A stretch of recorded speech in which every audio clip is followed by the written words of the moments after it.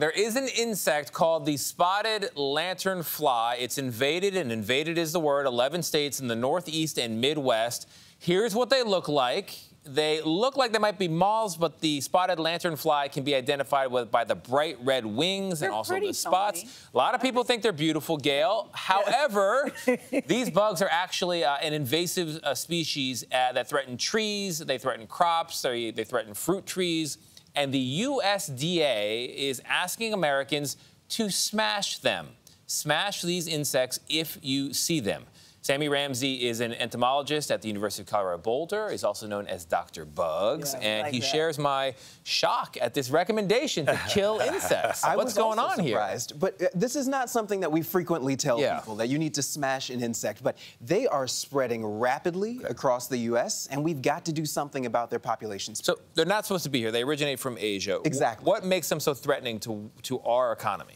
The way that these organisms work, they have this mouth part, it's like a straw, so they can only feed on fluids. So they fly around from tree to tree, different plants, apples, peaches, even grapevines, and they suck the fluid out of the fruit, which makes the plant less productive and gives us less of a crop yield. And they're a threat to trees as well. Yeah, quite a few. Well, that's a problem. But it does seem, Sammy, to be murder. Is there no other way to do it? Even That's what I want to know. Even as a little kid, you're told, you know, scoop it up and put it somewhere. Away. Yeah. Because you often hear that bugs have, there are some redeeming qualities. There are many redeeming qualities. And they have families. Precisely, they do have families. Oftentimes, mom and a dad and siblings. We're making a picture book out of it now. Dozens of babies. They have families. But they're saying, but is there no other way? Because you also say you do need to smash them. It is unfortunate, you're saying that too. but we as the research community, we want you to choose violence, everybody. Yay. I'm sorry. I mean, these insects are absolutely beautiful. When you look at them, I mean, they give you high fashion. They are the Billy Porter of insects.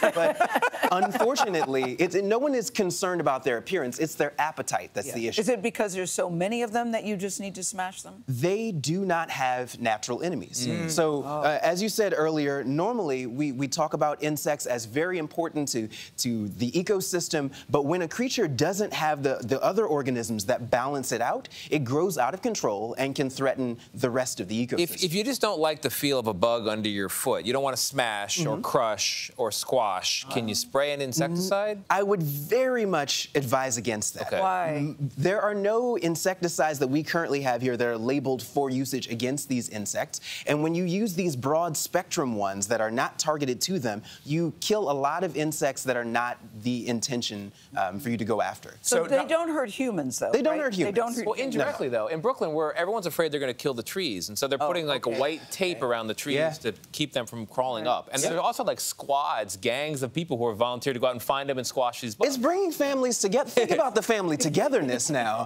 People are getting together with tennis rackets and just going after these things. But let me ask you this. You say people should try and catch them before they kill them. So it's one thing, you see one, you smash it, which I don't want to do anyway, but now you're asking me to bond with it first and then bring it home, and then what? And then, kill my buddy? So I'm not asking you to bond with it. In certain areas of the country that they haven't reached yet, it's actually really important for you to be able to be the eyes and ears for your Department of Agriculture. So in New York, just squish them. We don't need any more of them. You don't need to catch them and send them to your local scientists. They know they're here. Before you go, we were so fascinated when we saw the piece on you back in the day. You and Ben Tracy were doing, I think it was cicadas. Cicadas, absolutely. But I'm so fascinated by you because I think what you do, number one, I could never do it. Bugs freak me out. What is it about bugs that is fascinating to you? So first of all, you got to try it first. No, I don't. No, don't knock it before you try it. I'm knocking it. But what is it about it for you that you're so fascinated by? Insects are by far the most fascinating organisms on this planet, and the coolest thing you've ever stepped on.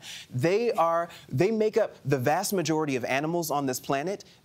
Hundreds of times more biomass from insects than people. Beyonce sang a song that said, "Who runs the world?" She said, girls. I'm gonna have to add an addendum to that. Girls and bugs. Bugs truly run this world. We would be nowhere without them. I'm curious to see what you see when you look at them, because I'm totally creeped out. But it's so good to meet you in person. Wonderful to meet you as well. Very excited to have Glad you. you're here. I'm glad to be here. Sammy Ramsey, a.k.a. Dr. Bugs. I just like saying that. Bugs.